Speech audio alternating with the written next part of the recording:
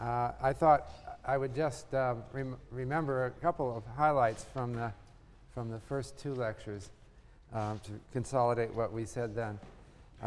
In the first lecture, I talked about, well, a lot of things, but one theme that comes to my mind is the theme of the moral purpose and mission of the finance community.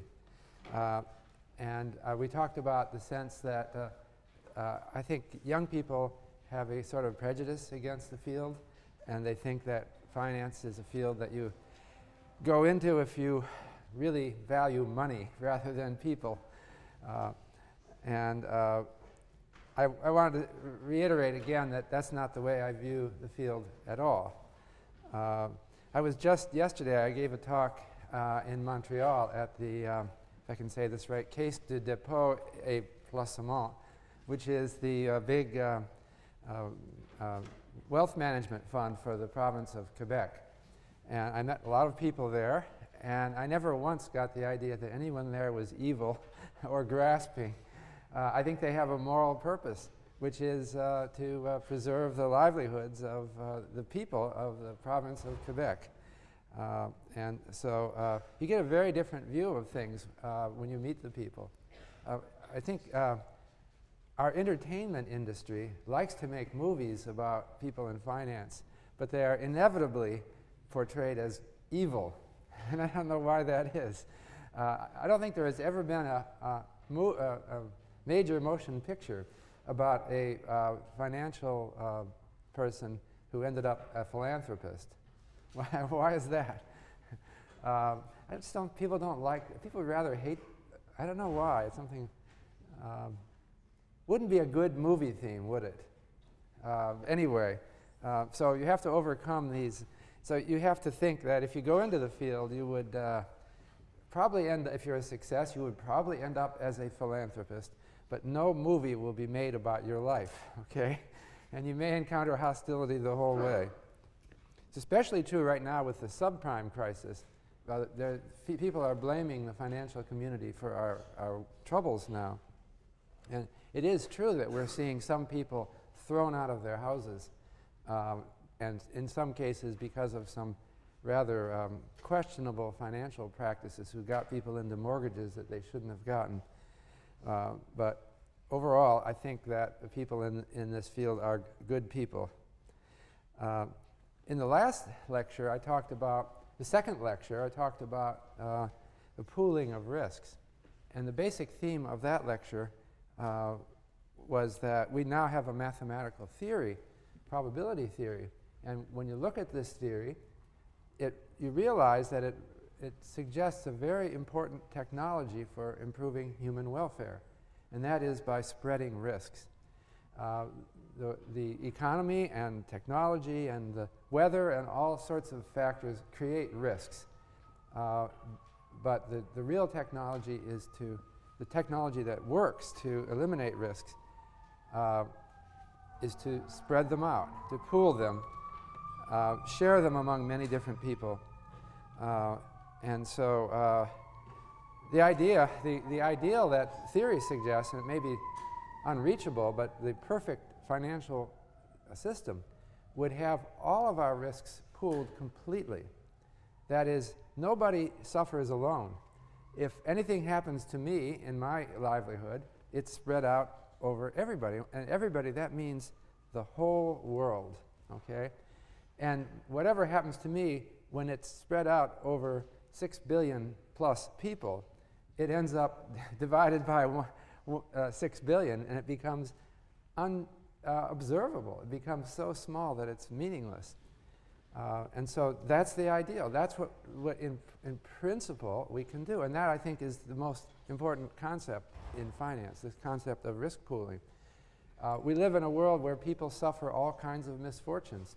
And of course, we can try to get rid of these misfortunes. We can do research on disease prevention and weather modification, global warming. We can do research on all these things. But there's another technology which is extremely important, which is even leaving the risks as they are, just sharing them better. And so I'll be talking more about this. The problem is that while the principle of risk sharing is very simple and obvious, the practice requires technology. So it's just like you could say, you know, some of the principles of mechanics are very obvious, but to make an engine that operates in terms of those principles is not obvious. Okay, so what I want to talk today is about what I call technology in finance, and I'll present my view of the situation, but maybe it's a rather idiosyncratic view that I have, but I think it's not so much idiosyncratic as a different emphasis that I put forward. So what I want to talk, there's really three themes to today's lecture: a risk theme, a framing theme, and an invention theme. So I want to go over the kind of the history of risk management and through these three themes. The first one is, or I might say, a long-term risk theme. So let me go over these three themes. Okay.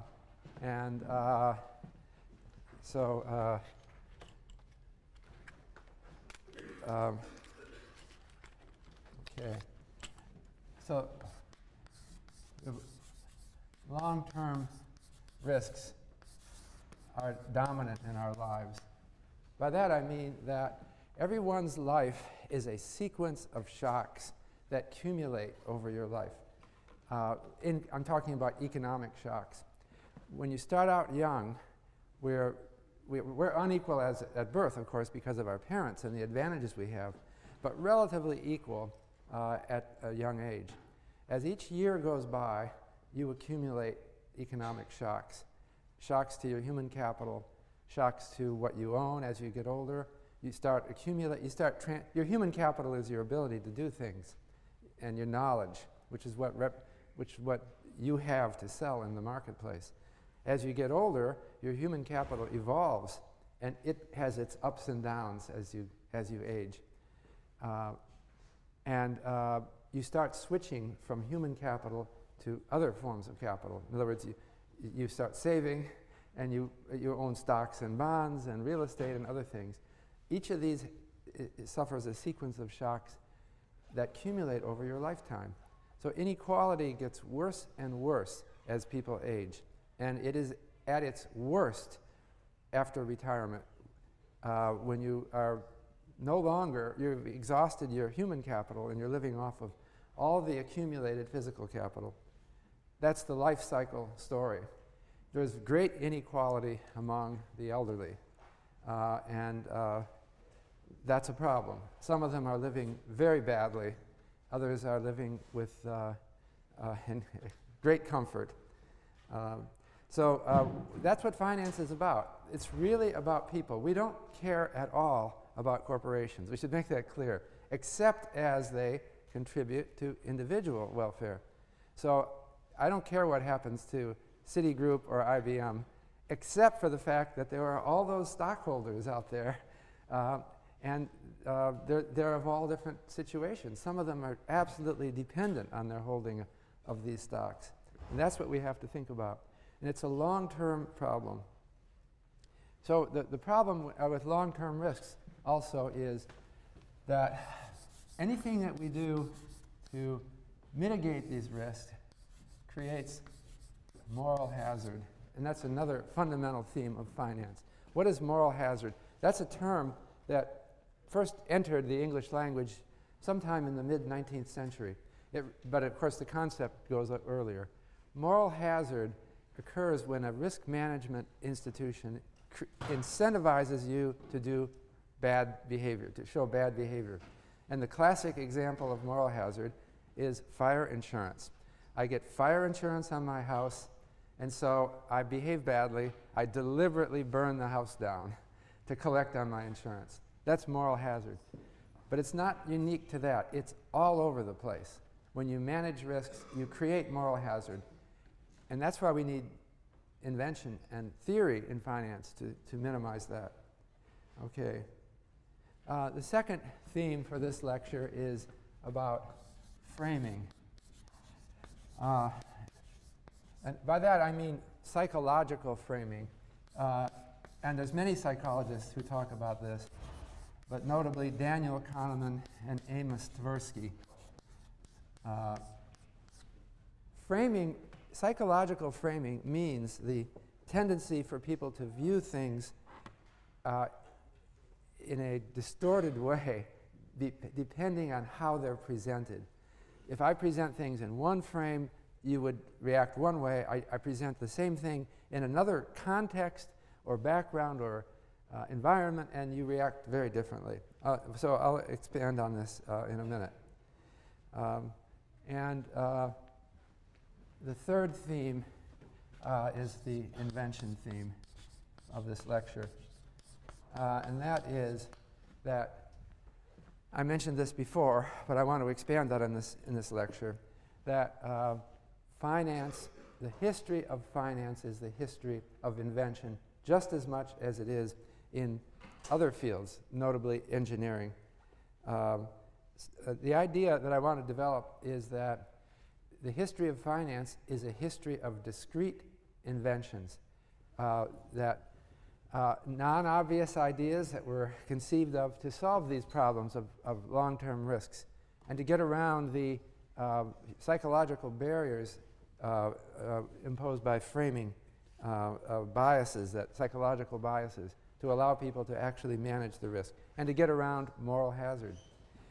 It's a difficult thing to do these things, and that's why we need invention. And another thing is that when once an invention is made, it tends to be copied all over the world. So the history of finance is largely a history of copying, and that's what you have to do. You may have to adapt it to a particular environment, but basically it is copying other ideas. Some people in less developed countries feel uncomfortable that they are just slavishly copying other more advanced countries. But they have to recognize that that is what everybody has been doing all along. We copy the good ideas, and in the process, we adjust them and make them a little bit better. And new ideas can come anywhere. The basic thing, though, is every country has to take the insights that have been developed around the world. Okay. Let me come back now. I want to go through these three themes. Let me start with the long-term risk theme. I wanted to start with an article which mentioned an article by Backus, Kydland, and Kehoe. Actually, Backus, Kehoe, and Kydland, which are three economists.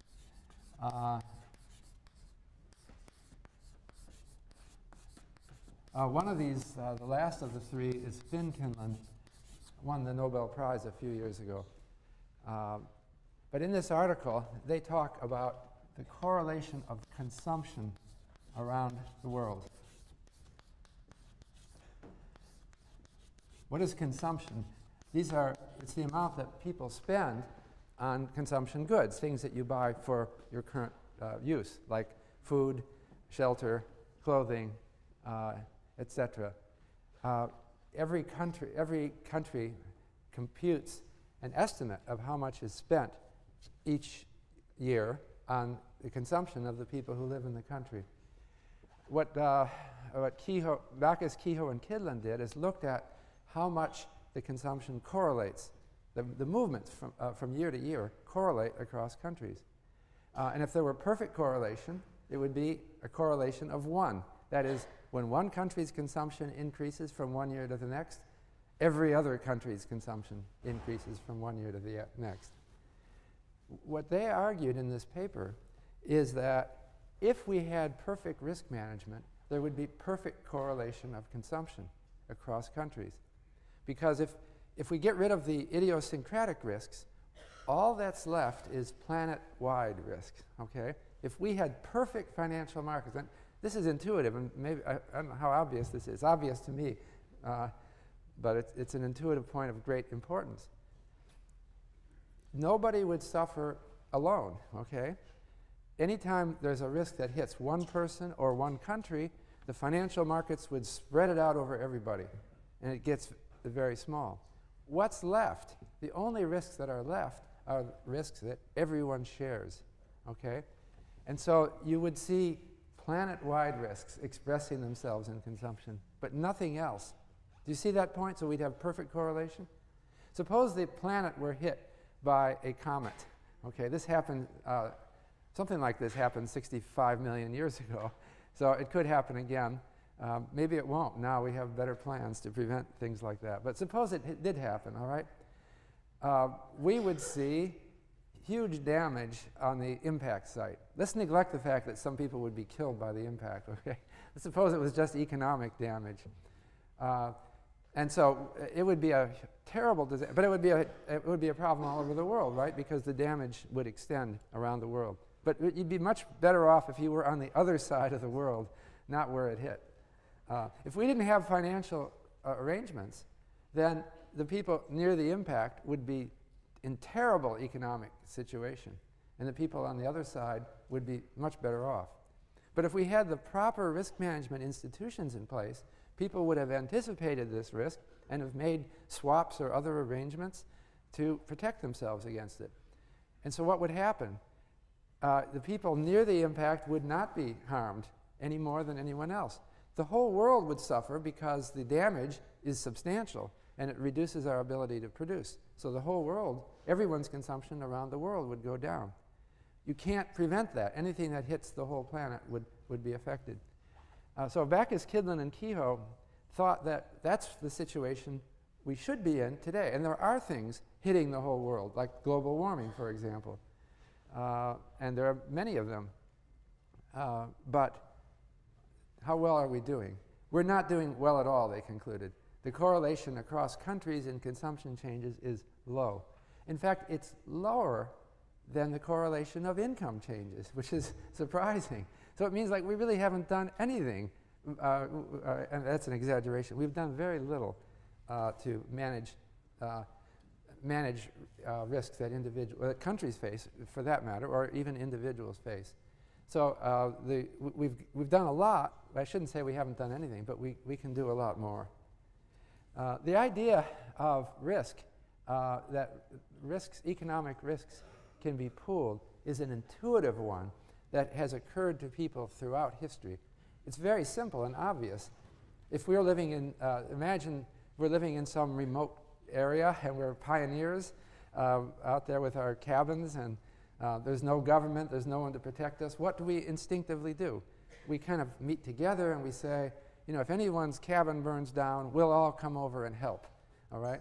It's, you know, it kind of feels like a generosity or something, but it's also self-interest that people perceive. You know, it could be me that my cabin could burn down and I would freeze to death in the winter. And so people naturally and spontaneously make arrangements to share risks. But these kind of natural and spontaneous arrangements are not global. They're not big enough and important enough. So I just want, one point of this lecture is to try to emphasize the real breadth of the concepts of finance and how important they are, and how they reach out into other things that you might not think as associated with finance. So I wanted to mention socialism.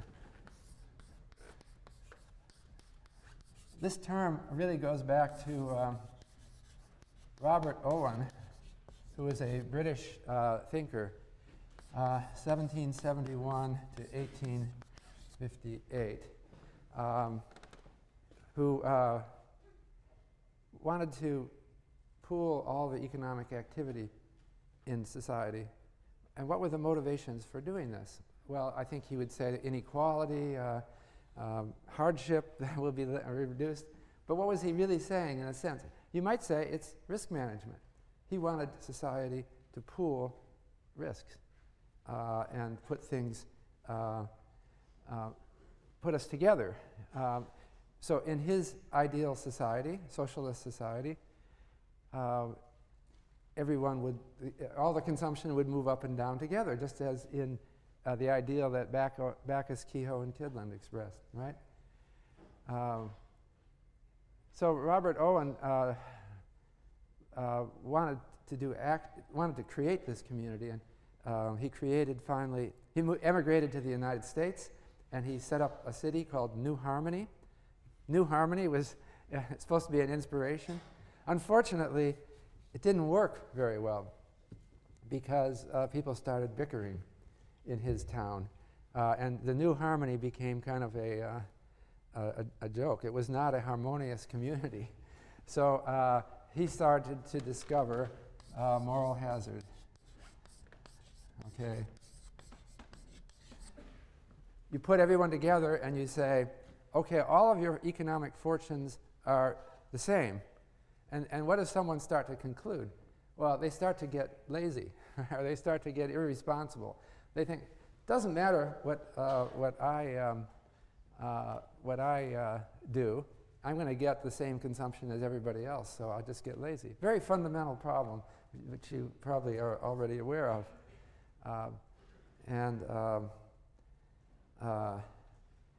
The socialist idea started to lead to a number of experiments in various countries around the world that were pooling risks. And they might not have put it this way. One is the kibbutzim in Israel. And these were communities that shared everything. Originally, they were very rigid about this. That they enforced complete sharing. If you belonged to a kibbutzim, you were completely stuck with the common consumption. But it wasn't just in Israel. In Japan, the Ito-en and the Yamaguchi Kai. In the United States, the Hutterites. And there's many other examples. Joining one of these communities has meant a real change in your life. It's complete sharing. The problem is, again, the ideal, they're trying to work toward, I think, an ideal that we see in finance, namely the perfect correlation of consumption and the elimination of risk. We all help each other. But the problem they hit is moral hazard.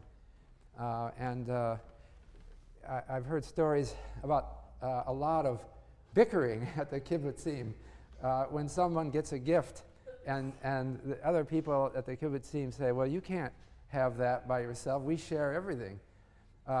Some people say, I'd like to have my own television set, and I don't want to go to the common room and watch the same set with everyone else. You know, I just kind of want to be at home by myself.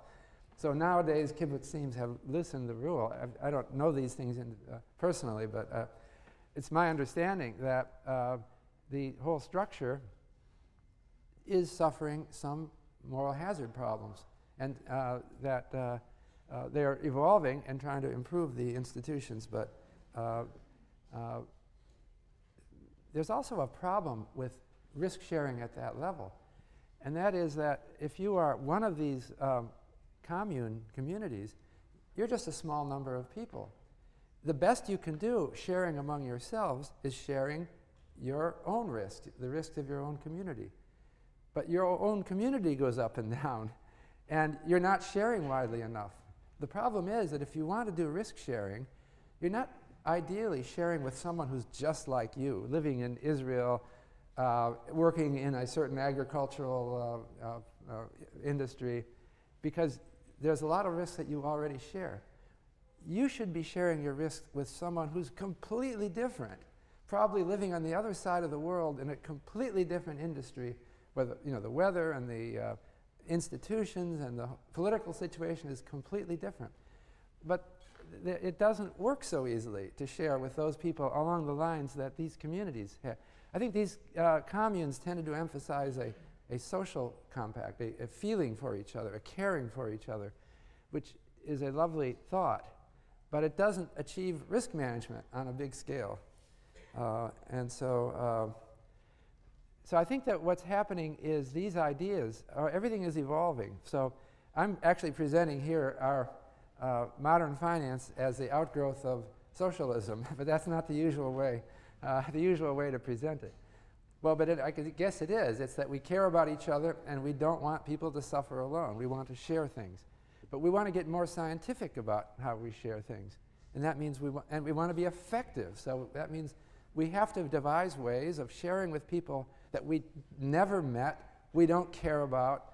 I mean, maybe we care about everybody, but we don't have any particular emotional ties to them. They're very different people. But because of the logic of risk management, we have to make a deal with them. So it becomes more formal and impersonal, and that is what financial markets do. So what's happening is we're seeing an evolution of risk management, and you hear about it in various terms that sound abstract. So we have private equity, we have venture capital, and we have employees getting incentive options. These are efforts to solve the moral hazard problem and to manage risks. I believe that we're gradually learning in our society. This is maybe not widely appreciated, but every decade that goes by, we do a better job of incentivizing people and preventing them from being discouraged by risks. So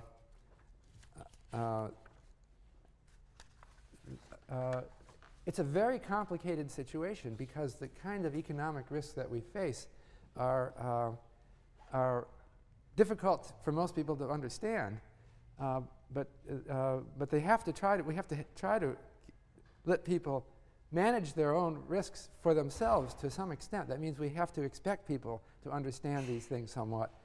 I think we have an important role for economic or financial education because of that. Each person is in a different situation. It's a very complicated world, and we have many different risks. So,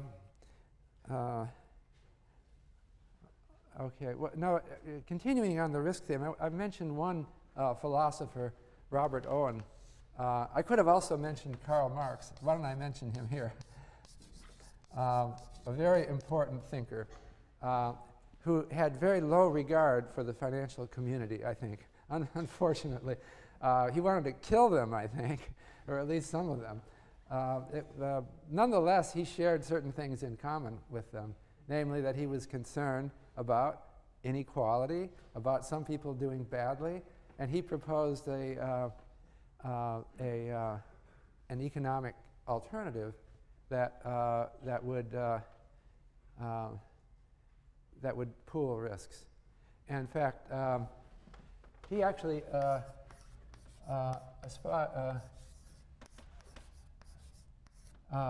emphasized a concept that was first stated by a French philosopher, Louis Blanc, in the mid-19th century.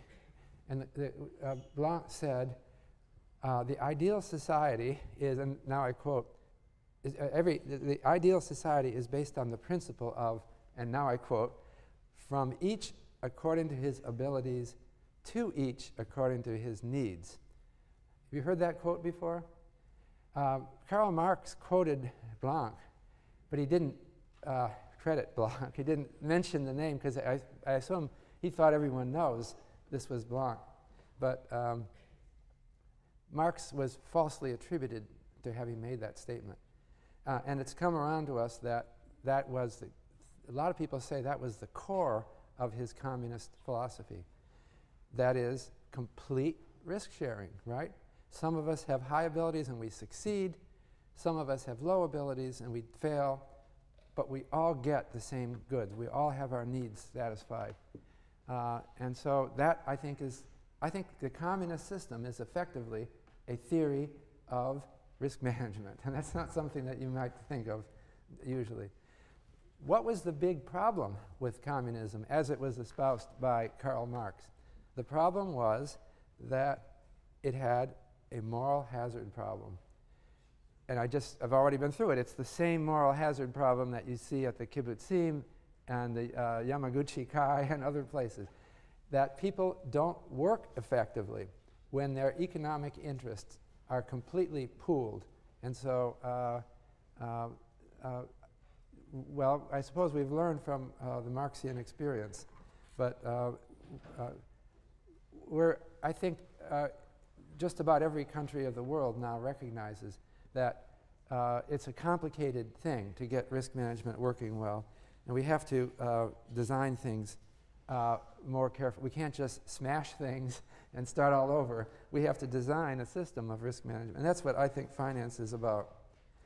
I wanted to mention a couple other philosophers who talk about risk management.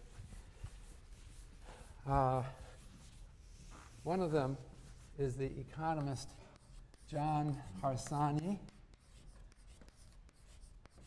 who won the Nobel Prize in economics some years ago.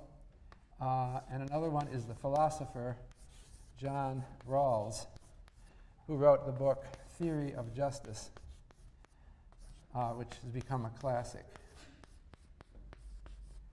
And I think of both of these as incorporating, I would, especially with Harsanyi, but also with Rawls, as incorporating some idea of risk management into our basic philosophy.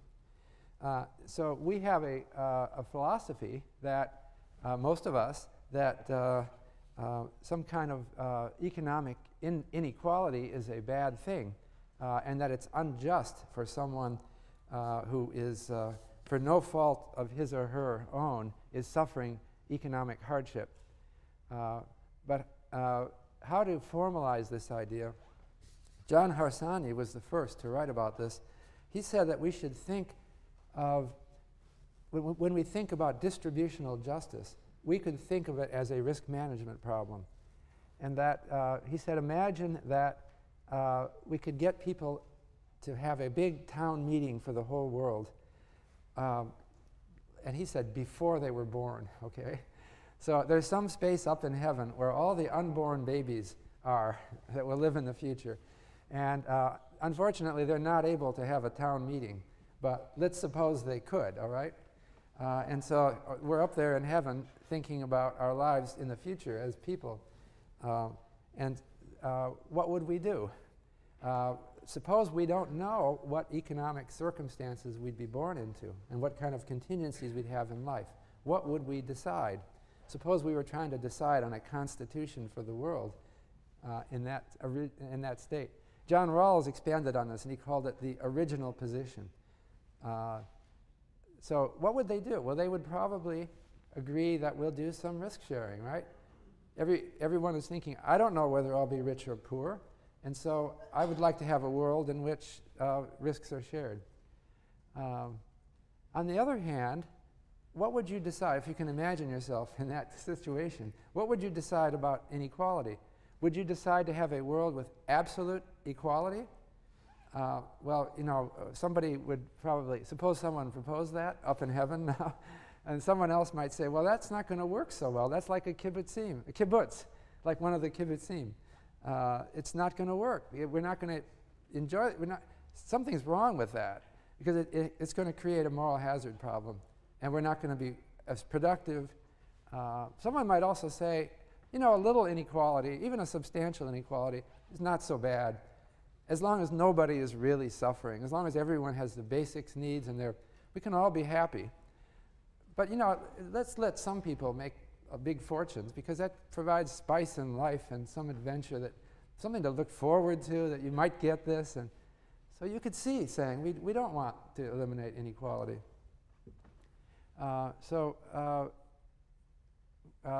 What Harsanyi and Rawls both gave us is a system of justice that, in my mind, conveys a sense of financial risk management. Now, I'm not going to talk a lot about, well, I'm going to move also to framing here, but let me, at this point, mention something about public finance. This is not a course in public finance. It doesn't say, the title of this course is Financial Markets. I guess when you put markets on, that doesn't sound like public finance, but even so, it could. Public finance is the financial issues relating to governments, okay? And finance usually means the private sector, but the issues are much the same in both cases. So let me say something about public finance here. Public finance relates to the tax and welfare system that we have. the government taxes people, and it takes some of the money and redistributes it to people in need. And this is essentially a risk management system. It's something that I suppose Robert Owen and Karl Marx would have said, sounds like a good thing, but of course they wanted to do much more and be more comprehensive. But it's maybe something that has evolved as something that actually works. You have a progressive tax system that takes more money from the wealthier people, and you have a welfare system that looks at individual hardship and pays out. It does create moral hazard problems. That's a problem with it, but that's something that we're learning about. That's part of public finance, is learning how to modify the tax system so that it works pretty well. But I wanted to start out by mentioning taxes and welfare because I think that it's really the most important risk management system already in place. Because the financial risk management system that we have is imperfect, we aren't there yet. The thing that's really doing the heavy hitting on our risk management is really the tax and welfare system. Because the most important risks that individuals face is the risk of major losses of income. So if something really hits you hard and you would be starving, that's really bad. And so nobody starves in advanced countries of the world today.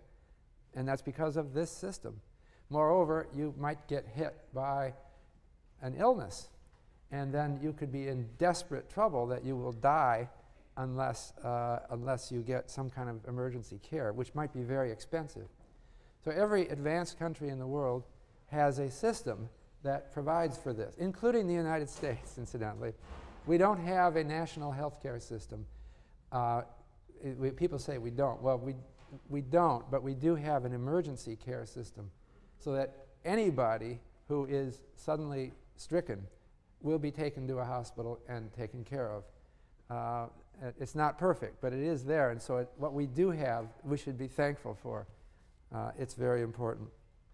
So I thought this would be a good lead-in to the second theme of this lecture, which is framing. We have a good system in the taxes, but it's imperfect because it hasn't been thought out thoroughly in terms of risk management. So let's talk about framing and taxes.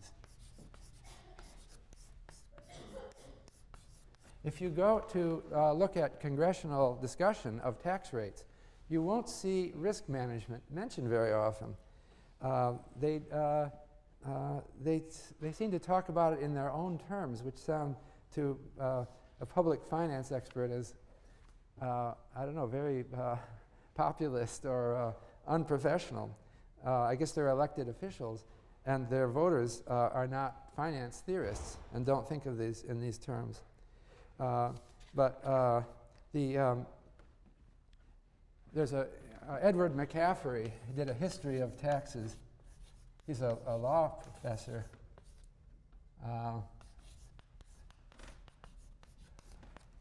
In the United States, and asked about, I'm sorry, McCaffrey, C-A, capital C-A, two C's, M-C-C-A-F-F-E-R-Y, based on issues of framing and psychology. So we have a system which you say, it really, the progressive tax system is very important, but it's not conceptualized right. So what McCaffrey points out is that the only time the government in the United States has ever been able to impose high taxes on wealthy people is during wars. And if you look at the history of US taxes, the very simple history is World War I and World War II. During World War I, our men were out dying in Europe, and people would vote for someone who said, let's raise the taxes on the rich. Someone profiting from this war now doesn't sound right when other men are out there dying. So they raised taxes during World War I. They did it again, even more decisively in World War II. And that's how we got progressive taxes. I'm oversimplifying a little bit. Between wars, the rate tends to come down because people think, well, the war is over. They don't understand the risk management function of it. And politicians are reluctant to cut taxes, but they do it gradually. So that's a simple history of taxes.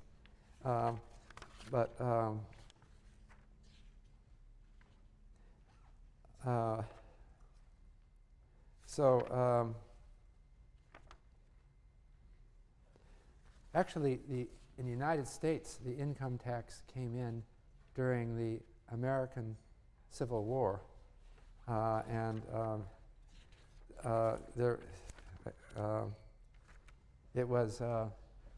income tax came in 1861.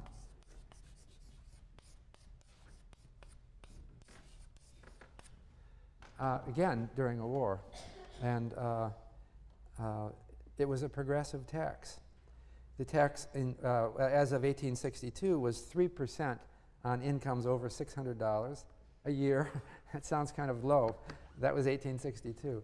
And then they raised it to 5% on incomes over $10,000. It was the beginning, but it didn't take because they had technical problems. I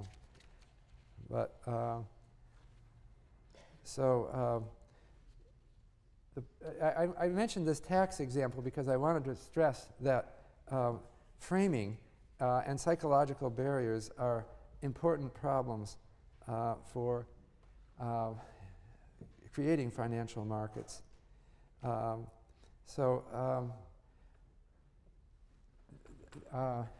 idea is that people don't see this basic risk management problem, and they see things in entirely different terms.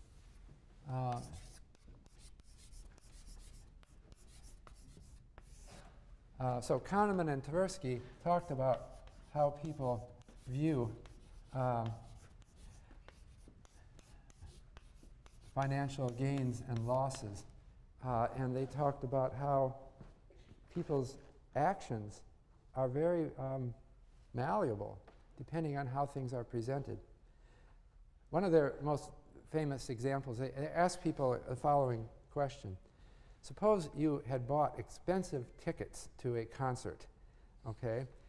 Very expensive. You've paid $200 for each ticket, and you have 2 tickets, $400 worth, okay? And on the way to the concert, you lose the tickets, okay? And so now you've arrived at the concert hall, and you're looking through your pocket, and you realize they're gone, you've lost them. And then the question they asked people is, would you go to the window and buy another pair of tickets for $400, okay, having lost it? And people were answered. Most people said no. I'd be so annoyed and angry with myself, I'd just leave. But then they said, then they posed a different version of the same question. And the different version was, suppose you had ordered tickets to pick them up and pay for them at the window at the concert hall, and you brought $400 in cash in your pocket, okay? And now you arrive and you realize you've lost your $400, okay? But now the choice is, what are you going to do? Would you go to the ticket window and use your credit card to pick up the tickets? Or would you just walk away in anger and annoyance? Well, most people say, oh, I would just go to the window and buy the tickets, right? Does that sound plausible, that you can see the difference? But in economic terms, there's no difference between losing the tickets and losing $400. So why do you behave differently?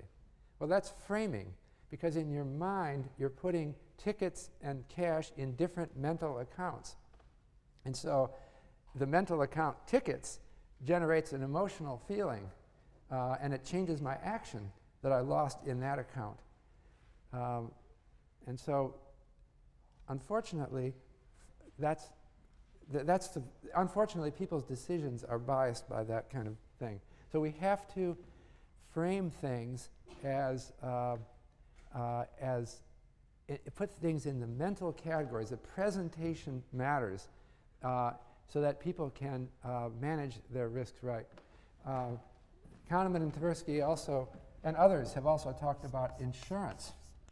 They've asked people a question, and they've phrased it in two different ways. One of them was, would you buy insurance against such and such a risk? Okay?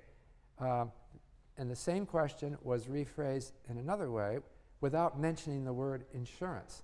They just described it. They said, would you sign a contract that if you had this loss, the contract would pay you a certain amount of money? And the percent of people who say yes to that is lower because they didn't put it in an insurance frame. And so we're accustomed to thinking of insurance as a good thing. And if I talk about it in general terms, they might not put it in that frame and they might not act. Really, an important example of framing is how we deal with money and indexation. So we have a money frame of thinking and a real frame. The value of money changes through time. That's because of inflation or deflation. And yet, most of our debts are written in money terms. That is, they're not indexed for inflation. So if you wanted to have a real frame, you would index to this consumer price index or some other inflation index. Okay? But most of us are accustomed to a money frame. So most of us, when we lend money to each other, we do it in money terms. You merely say, so for example, if your friend asked to borrow $100 from you, you would probably not say, you might actually put interest on this person's. You could say, all right, I'll do it 5% interest, pay me back in a year.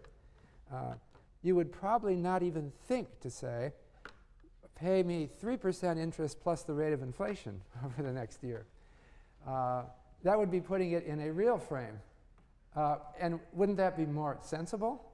Because you would be specifying the contract in real terms rather than money terms.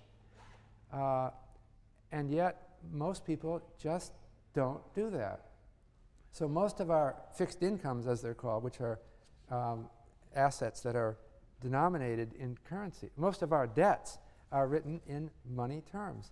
And people can't get over this framing in terms of money. It's a powerful psychological, you might say, an illusion. People think they want money, when in fact they should want real goods and services. So that's an example of a framing issue. Okay, now I want to move to the third theme of this lecture, which is invention. So as I said, progress in finance requires an inventive process. And invention occurs in a milieu of other invention, notably information technology. I said this in an earlier lecture, but a financial device is a complicated device, like any engine or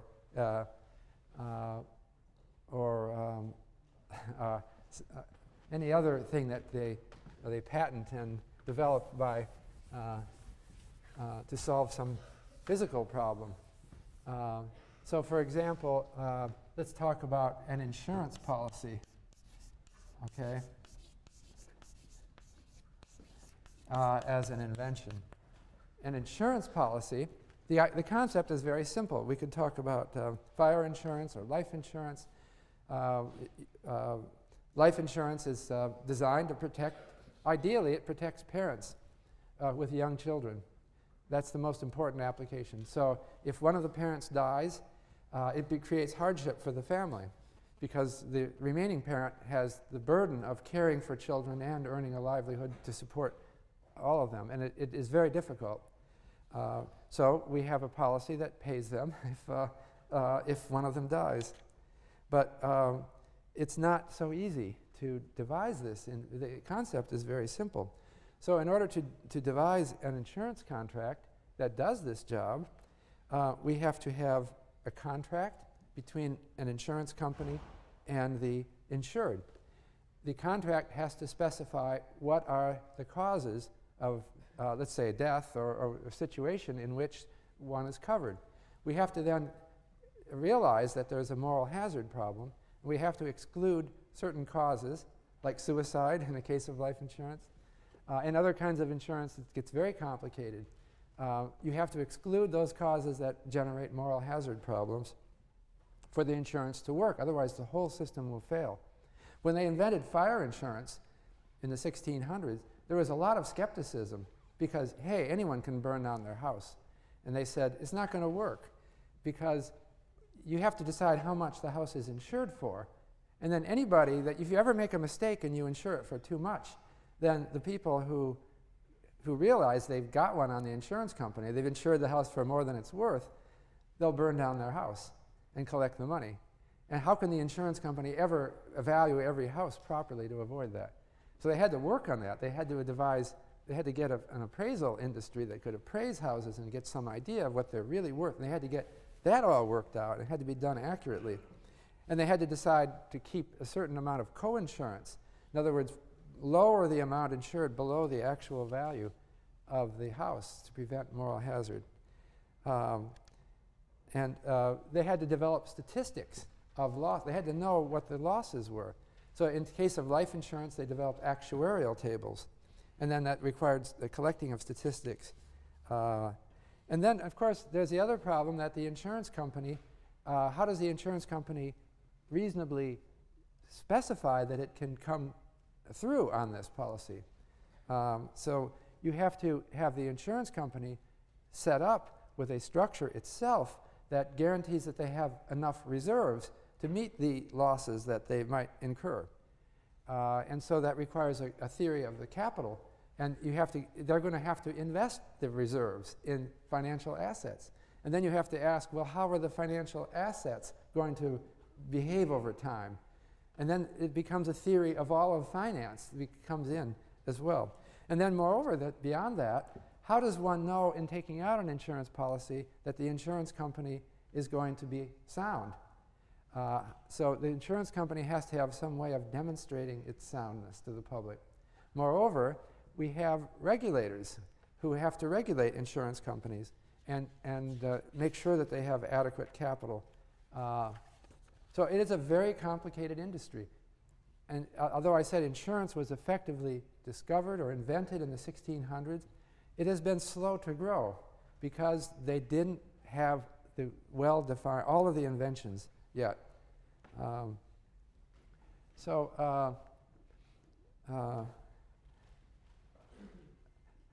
wanted to just give some. So often the inventions that occur in finance, they seem in a way obvious. Some of the things I said, you'd probably say, well, I should have known that an insurance company would have to do that. But it isn't. You know, what's obvious after the fact is not what's obvious before the fact. And one thing I like to stress is that the history of technology is sometimes a history of very glamorous, unobvious ideas, like nuclear power. That's amazing, right? You can get atoms to smash atoms and create a chain reaction and create power. That's pretty amazing invention. But a lot of the inventions that matter to us are extremely simple. They're kind of staring in your face, obvious. So let me just give some example of, and sometimes people are very slow to see the obvious, or it seems so in history.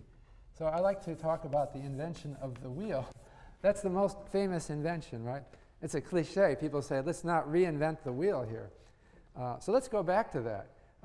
Inventing the wheel, it seems, what could be more obvious than a wheel?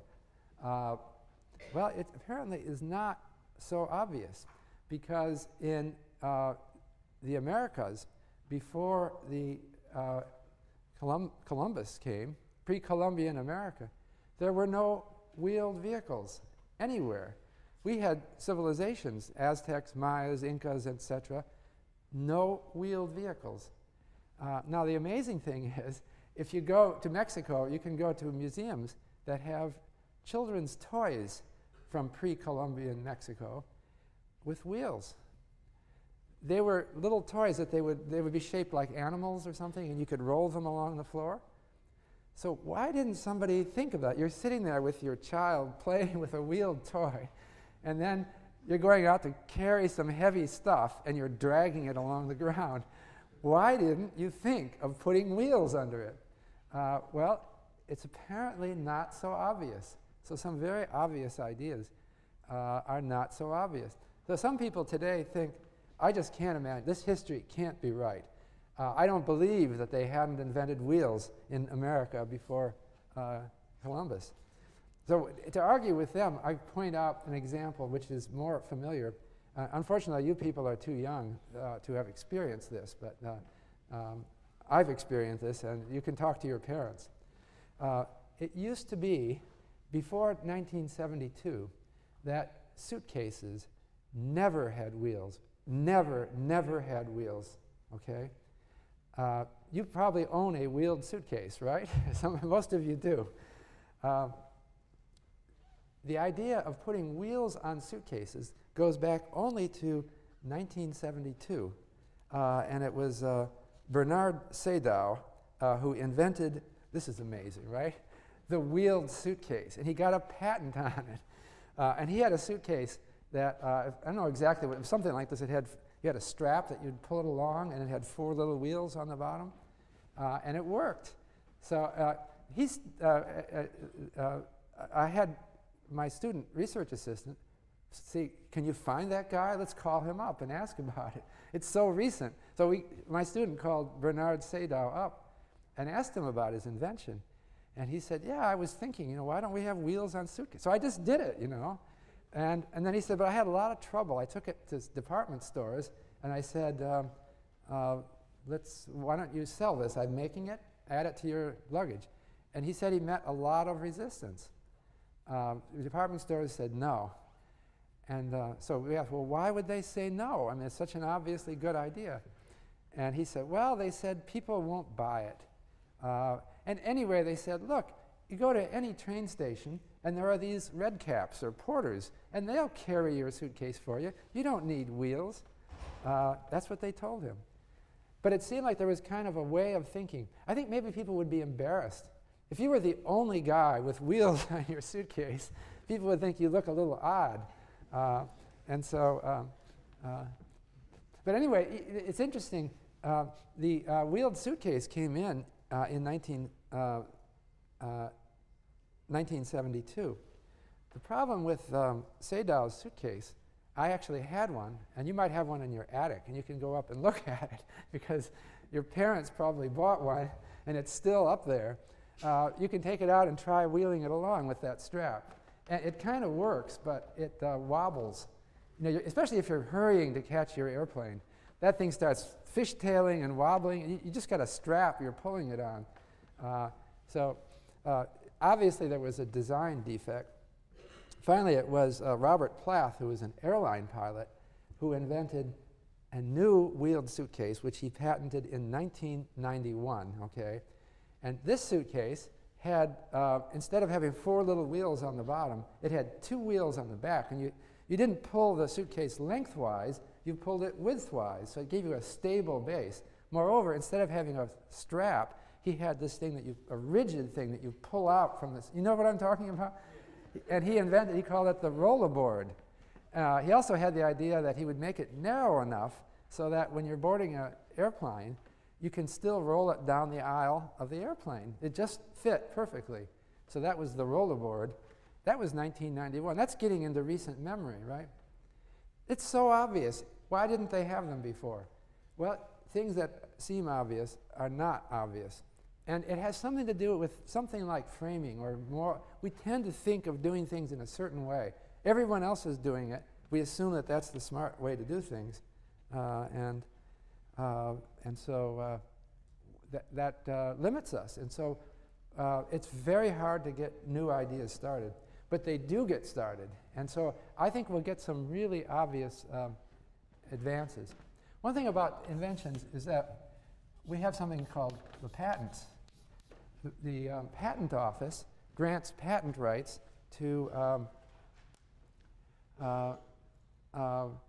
inventions. But traditionally, everywhere in the world, really, financial inventions were not considered worthy of patenting. Because I guess patent law came in response to things like the steam engine and the power loom, and they were physical inventions. And they didn't think of financial inventions as worthy of patents. But now we're starting to see patent offices accepting financial devices. So it happened in the late 1990s in the United States that patent offices started to accept financial patents. Now there's several countries that, I think it's Japan, Korea, and elsewhere, they're starting to see financial invention as a serious, serious invention. Now the last thing is in information technology as a driver of finance.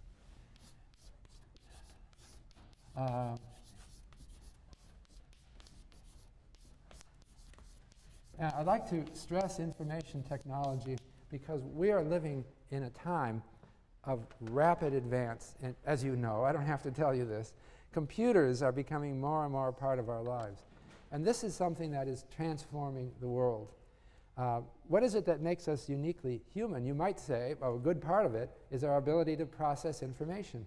We differ from lower animals in our brains, which are much more capable of storing and processing information. But we're living in a time of revolution when machines are challenging or competing with our brains. This may create economic dislocations that we will see throughout our lives, but also it creates opportunities. I wanted to stress on the opportunities. A lot of financial innovation is co-evolved with information technology. A lot of simple ideas of risk management are ideas that require well-designed information technology. And we've seen a lot of advances in the last couple centuries that make financial innovation possible.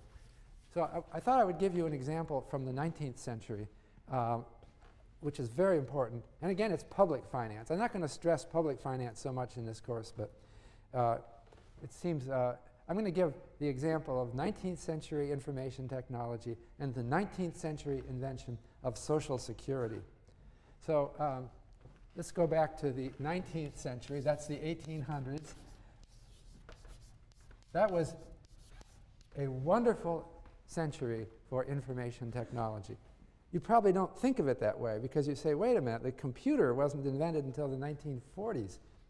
Actually, you would be wrong. The computer was invented in the 19th century by Babbage, although he didn't actually make one, but he wrote down a design which was similar to what we do now. But there were a lot of other things that happened in the 19th century that advanced information technology and made finance really powerful. One was paper. It sounds very simple. At the beginning of the 19th century, in 1800, paper was handmade out of cloth. That's the way they made it. Paper, therefore, was very expensive.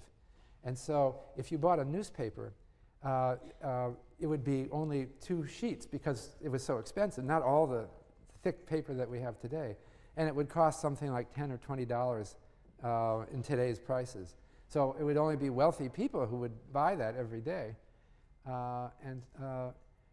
They invented the paper machine so they could mass produce paper. Didn't have to be handmade anymore. And they invented wood pulp paper, so it didn't have to be made out of cloth anymore. And so the price of paper fell. So that created opportunity for record keeping, which was very important because that's what finance is built. You need financial records. You can't have just one copy. You have to have multiple copies. They also invented carbon paper. Maybe you don't even know what this is. Do you all know what carbon paper? I guess you do know what this is, right? It's obsolete. Do you have any carbon paper? Anyone here in your room? You do? Okay, so it's not obsolete. But anyway, it's just paper with some black material on it. So you put it between two pieces of paper, and you write on the top one, and it creates a copy on the bottom one. And you can make multiple. You can put 3 or 4. The copy gets worse and worse each time, but you've got multiple copies. That's information technology. And so that you really need that, because if you have only one copy of something, you don't have a backup. So you could store the one copy separately. Also in the 19th century, the typewriter was invented. Okay. Of course, that may be the core idea of a computer. Your computer looks like a typewriter. But a typewriter just speeds recording of information. Tests showed in the 19th century that people could type 4 or 5 times as fast as they could handwrite. And there's no ambiguity, because it's very clear which key was struck. Whereas handwritten, fast handwriting, it becomes impossible to read or difficult. Another thing that happened, they started developing, it's not invented in the 19th century, but they started doing standardized forms. That is, there'd be a printed form on paper with spaces to fill in the numbers or other things. That put a sort of organization onto data entry that was unknown. So you have a standardized form, and you've got carbon paper between them, and you type it. All these really created much more accurate and techniques. We also got better bureaucracy.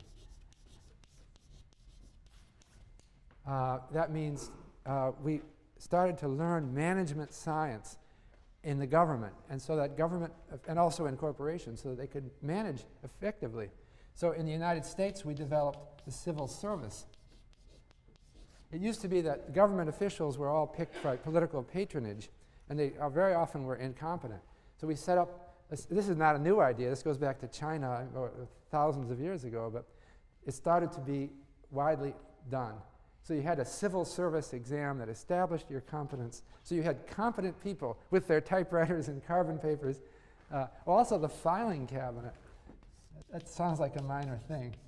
It was invented in the 1890s. Okay? Before that, people used to put papers in piles, tie them up in ribbons, and put them on bookshelves or in drawers. The filing cabinet was much more orderly and effective. And so all those things developed in the 19th century. And it just created a new world for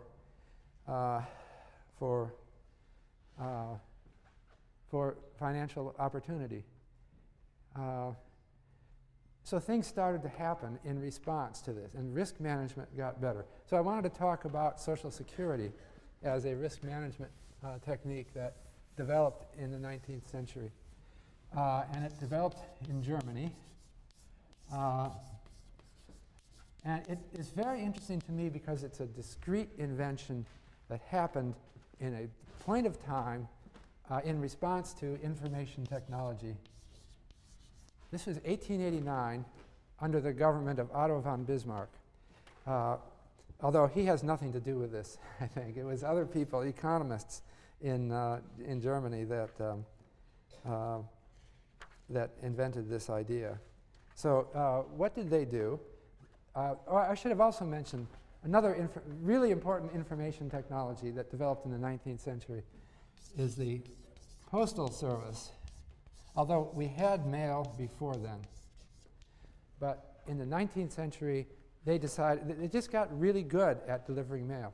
In 1799, it would cost so much to mail a letter, I don't know exactly, something like $10 or $20 to mail a letter at today's rate, and it would take a long time to get there. So for most people, it was prohibitively, I'm talking in today's prices, roughly speaking, most people wouldn't ever mail a letter or get a letter. Too expensive, not to count only the paper, and everything was expensive. But in the 19th century, they developed postal services and interacted with the railroad. They started having mail cars on trains, and they started having postal sorting on the train. That they were speeding the mail so that this didn't have to wait to sort it before it went on the train. It was sorted while it was moving on the train. Germany was very effective in these. Had an advanced bureaucracy, a good postal service, and then they had a network of post offices all over the country. Every little town had a post office. So this was the internet of the 19th century, and it really changed everything. So in 1889, German government decided to use the postal service as an information network to create Social Security. And they created a new law which said that every person who works in Germany has to pay the government a certain percent of their income into the Social Security system. In addition, the employer has to match this so that both the employer and the employee has to do it. Now, how in the world can somebody actually make that work for a whole country? There were 11 million workers in Germany at the time. And other countries looked on this as, this is ridiculous. No government can actually manage the system like this. But they did it through the postal system. You had to make your employer can do it for you. They take the money to the post office, and the post office would give you stamps. It was already the same technology they used for the mail. And you kept your Social Security card, and you pasted stamps on it that proved that you paid it. And they kept a copy of that, and they filed it away. And the government had a complete record of your payments into the system. Then the design was that when you reached the retirement age, you would then get funds from the government for the rest of your life, your retirement funds. How did they decide how much? It was based on what you contributed. They would pull out your entire life history of contributions. They had it because you had filed it all at the post office and everything was bureaucratic and efficient. And they calculated according to a formula what you would get. So it was a real insurance system. And then they would pay you in your retirement. So the London Times in 1889 said this is going to be a fiasco. There's going to be so many mistakes and there's going to be so much complaints that this whole system is going to crumble and fall. But it didn't. It actually worked. And so before long, the UK copied it. The US was practically the last country to copy this system because in the 1930s, because it didn't sound American. We were kind of reluctant to take on ideas from Germany, of all places. But we finally did, and we did that during the Great Depression when it suddenly seemed like we really needed to do something. So that's an example. You see how information technology created a Social Security system. Now, the really fascinating thing is we have the same system today, except we don't use the Postal Service as the conduit anymore. Now it's all electronic, and it's done via the internet, but it's the same thing. You will see deducted from your paycheck, and you already have seen this. It says FICA, and then there's a certain amount. It's a certain percentage of your paycheck, and the employer matches, just like in Germany in 1889. And when you retire, you can actually get it now electronically, your entire employment history, all your contributions. And when you retire, there's a formula. You can find it on the Social Security System website, which resembles the formula that they did in 1889. So we're still doing the same thing. Now, this invention of Social Security is well over 100 years old. But I think that because of the rapid advance of information technology, we're going to see a lot more progress over your lifetime. There's going to be a lot more inventions like this. And so that's why I think finance will be an interesting field. And it's for those of you who choose to go into it. Now, finally, I just want to say next lecture is January 28th. And we're going to talk about portfolio diversification, which is one very important application of the fundamental principle of risk management, but as applied to securities. And it's more narrow than my very broad discussion. It's not public finance, it's not insurance, but it's one of the most important fundamental theories that underlies finance. And then you have a problem set which is due on that day as well, your first problem set. And the problem set is up on the website. So if you go to Classes V2 and you click on problem sets, it's problem set number 1. We're also going to, I'm going to email you about review sections. And so our first review section will be in the week of January, with your teaching fellows. It will be in the week of January 28th. And we're going to have to ask you to sign up with one of the teaching fellows And we'll give you times and dates when the sections occur. I'll see you on January 28th.